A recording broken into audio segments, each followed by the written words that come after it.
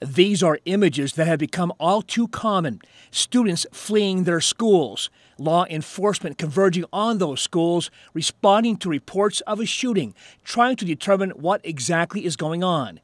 And these images strike fear into the hearts of people like Joe Gorham. He is the secondary principal for student affairs at the Crestwood High School. I read the news just like everyone else does. I see the media. I see the school safety issues that go on in our country, and it literally makes me emotional. And Gorham says he has found a common connection in many of these school shootings.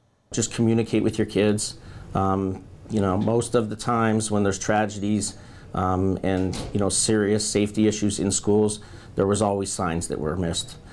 So if you think something doesn't feel right, say something to somebody. School districts throughout our region approach school security in a wide variety of ways. Some are very high tech.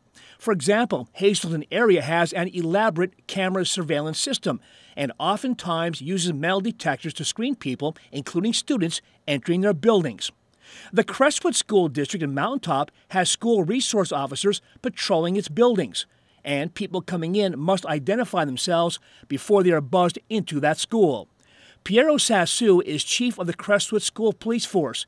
He has 40 years' experience in keeping schools and their students and staff safe. It's situational awareness. You have to be aware of your surroundings and aware of visitors to your property and to the school itself. Chief Sassu says he has found that all of the preventative safety steps in the world cannot top building relationships with students.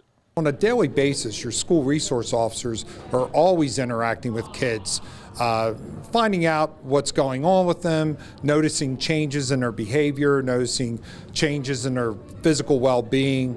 It's just very important for the whole community to see that. Robert Mahalik is superintendent of the Crestwood School District. Yeah, the connections with our students and having them feel comfortable and confident that if they come to an adult, to come to an administrator, a teacher, that their concerns will be addressed immediately.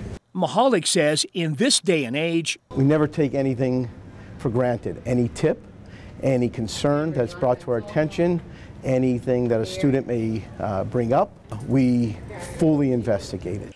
Another big issue in recent months, threats made to school districts, like that made at the Wyoming Valley West High School this past week.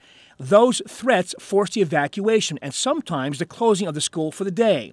State Senator Johnny Dichak says he's in favor of toughening the penalties for those who make those threats. I think we have to hold those that make the threats, the students. There has to be great accountability, and for families. We have accountability in terms of making sure students are attending school, that they're not skipping school. We got to look at all options